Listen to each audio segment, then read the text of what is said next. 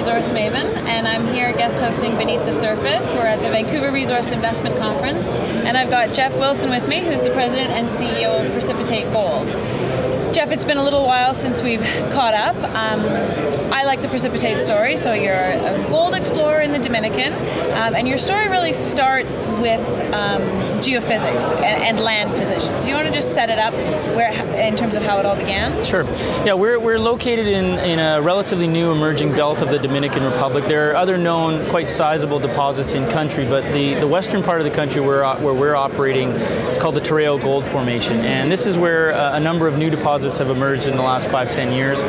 You're probably looking at about 5 million new ounces discovered over the course of the last 5 years or so. So what led to those prior discoveries by other operators was, as you mentioned, geophysics. So it's applying that science. This stuff is not sticking out of the ground. It's not outcropping. Right. So it's being able to identify some surface anomalies, geochem, silt sampling, surface sampling, and then once you've identified your target area, apply geophysics, induced polarization over those known zones, and test for the chargeability and resistivity of what's happening subsurface. Right, and so that's what GoldQuest did, who's the ground literally adjacent to you. Yep. They did this IP survey, they outlined some interesting anomalies, and they've gone on to delineate 3 million ounces, right? Correct. Yeah, no, I think they're sort of a poster child for the kind of timelines for success that can be had in that part of the world. Going from discovery in 2012 to a PEA stage within about 18 to 24 months, I think was a very impressive timeline, and they've still got a number of additional targets for potential expansion. So it was that science that they used to make their big discovery in 2012, catapulted their share price from 6 cents to $2 in less than 3 months. Right. And it really sort of shone a lot of light on that part of the country. And we were able to pick up the ground adjacent to that. Upon identifying a few targets through surface work, we went back in last fall, late summer, and ran IP over our Ginger Ridge anomaly at our Wanda Herrera project. Right, okay, so you started with the IP, and the IP outlined a nice anomaly in one part of that ridge. Correct. Right? Yep, so we had about we had 5 line kilometers, 200 meter spacings, and what we found is that we did see the kind of chargeability anomaly that we wanted to see. Chargeability is a correlation between sulfides. Sulfides carry metals, yep. Gold and silver are metals. This is where you want to be. Yes. So we were seeing that chargeability very near surface, which was a very attractive target for us. So with a number, 6 initial holes, relatively shallow holes, we were able to go in and test that anomaly from the south end of it to the north. And what we found is that the northern extent of that geophysical anomaly is where we made our discovery. Right. And it was there that we got 98 meters of massive sulfide. We had multiple gold intervals.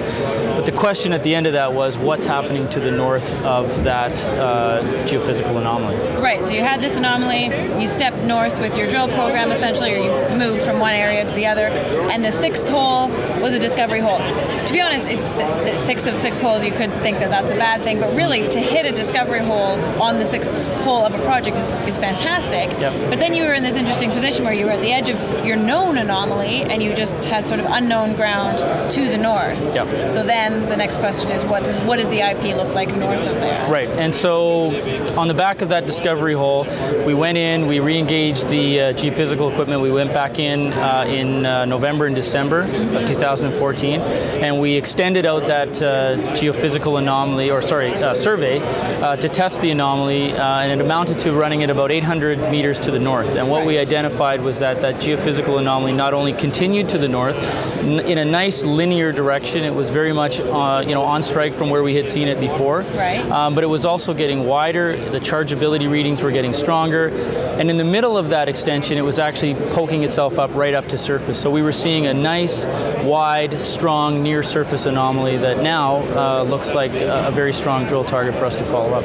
Basically exactly what you would have wanted it to look like if you could have just drawn it out yourself. Exactly. I think going into this, you wonder, there's always the potential that these things are somehow offset and that you lose this strike of anomaly. Yeah, when we went into this program, I think this is exactly what we could have hoped for. And we're very excited about this now having about a kilometer in strike of untested but similar signature to what we've seen in the discovery hole.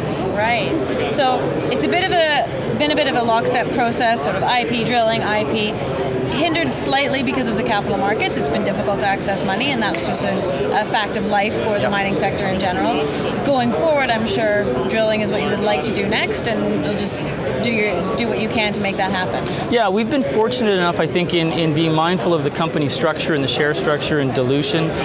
We've tried to be mindful about targeting any sort of money raise or capital raise and financings for specific programs that can do fundamentally progressive programs and generate news. So we've been able to, sort of mitigate unnecessary dilution by raising money for specific purpose, going out, testing certain targets or thesis, coming back with those results, and if the results bear out, we're finding that our investors are coming back to support positive results. And so we've had a number of current shareholders who've come in on the last 2 or 3 rounds of financings that like the results that we've had to date and want to see us continue to move forward. So we've had good financial support, and it's allowed us to do that without compromising the structure of the company.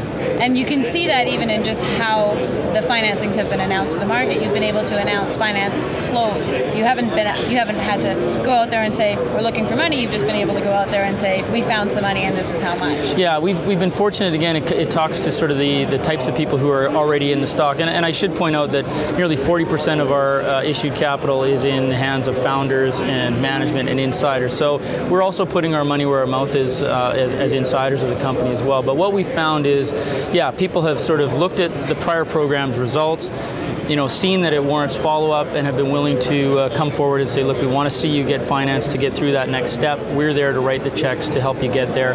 And so, we've been fortunate enough to be able to raise finances in advance of announcing it, knowing that money's there, and it's allowed us to sort of manage the market a little bit and still raise the money we need to.